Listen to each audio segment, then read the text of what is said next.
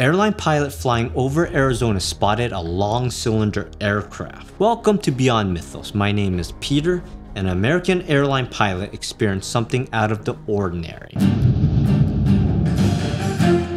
As you look at the object in the video, it looks ordinary, like a distant plane, but there's more to this. It appears to be a silvery, elongated ship that looks a bit like a Tic Tac.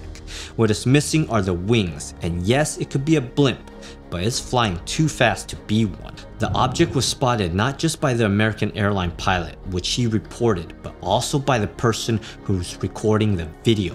Multiple eyewitnesses spotted it. What makes it even more fascinating is that the flying object made no engine noises. The eyewitness said that if the craft was a plane, you would hear the loud rumble.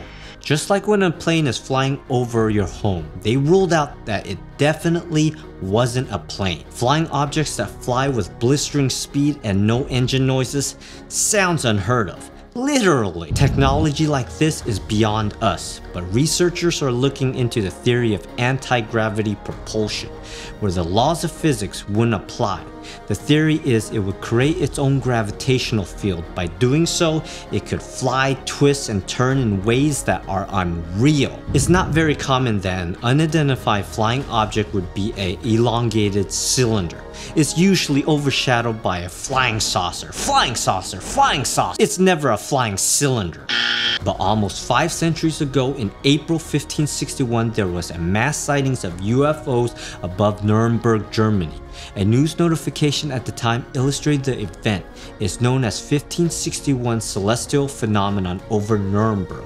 Story has it that during the sighting, a battle was taking place between two factions, where saucers, cross-shaped triangulars, and cylinder crafts were fighting in the sky. Another story where a pilot once described a sighting he encountered featuring a long cylinder object that was 5 football fields in length, traveling extremely fast.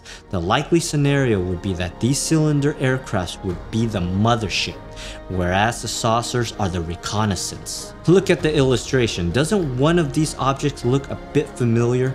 Maybe reminding you of something you've seen before?